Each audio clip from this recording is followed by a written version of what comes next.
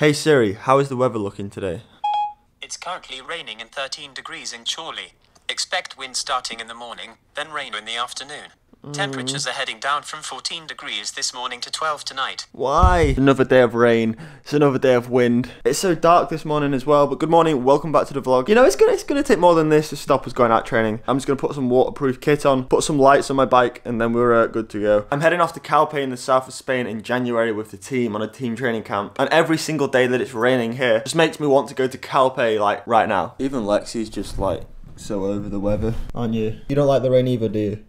What are you doing? Guys, so yesterday I uploaded like a Q&A or a chat with Steve Lampier. We talked about training, we talked about, you know, his opinion on different types of training, and we really nailed down to some fundamentals. Steve really is, you know, a knowledgeable guy. So if you didn't watch yesterday's video, I highly recommend you stop what you're doing right now, go and free up 20 minutes of your time and watch that video. Like, I'm 99% sure you'll take something out of that video. But in the vlog a couple of days ago, this camera wasn't working. The lens hood cap thing just wasn't opening. I've got a feeling it was because it was just really cold the other day, because like, I'm in my house now, it's nice and warm, and it just opened first time without any problems. So that means I don't have to take the iPhone. The video quality was great, it's just the audio quality and also the image stabilization wasn't that great. Hence why I use this guy. Oh, this is proper. Even got my rain jacket out. I never wear this, hence why it's like so big on me. I think it's actually my dad's, but this is proper today. So I'm gonna do a couple of hours this morning with some low cadence efforts. Normally I would just do them on like a 2-hour loop, but because of this awful weather today, I'm gonna head over to a climb called Asher Speaking, do a bit of a loop first and do the efforts on that particular climb. The reason is because there's loads of trees around the roads. It's a really wooded area, so it should be a little bit drier, which will make it a little bit easier to do these efforts. You know, it's not too bad, even though it's raining, it's still at 14 degrees. Bizarrely, it's quite nice. Working towards 100 bands. Just finesse, I don't need that cause I'm a businessman. Learned it all by myself, I don't need a hand. Shit like this. Oh, this is a serious puddle. Wheel bearings are probably going to be a little bit after this ride, I'm not going to lie. So I just completed the first effort and you know, the power's working as it should do with these PowerTap P1 pedals, but it's going to be interesting because I think today is like the worst ride that I've been out in with these pedals in terms of the rain. So it's going to be interesting to see if there's any problems, any dropouts. So far it's bang on and it's working as it should, but I'm going to report back on this at the end of the ride and see how watertight these pedals really are. Fifth and final effort done. You know, that was a good call today, heading over to a tree-covered climb. A tree-covered climb. I made saying that harder work than it really was. But you know, it's been a good ride actually. Sometimes like the worst or the hardest part of a wet day is actually getting out there on the bike, and then when you do finally get out, it's not as bad as you think it's going to be. You just got to crack on and get it done. But now I've got like a 30-minute ride home. I'm just going to take it steady, tap it out.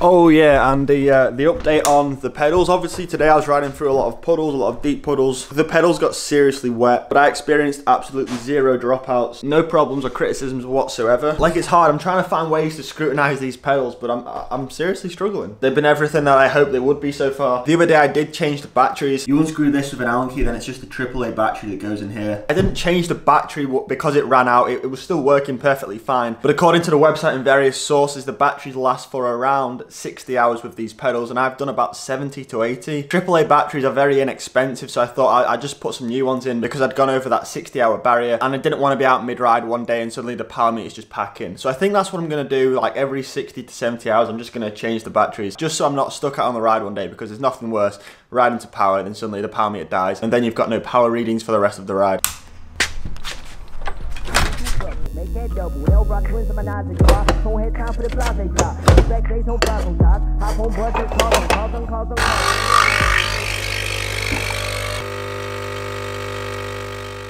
So today is kind of like a double training session day. I went out for my bike I went out for my bike. I went out on my bike for 2 hours this morning. Now I'm just gonna rest and recover for a couple of hours before I head over to the gym this afternoon. So I'm about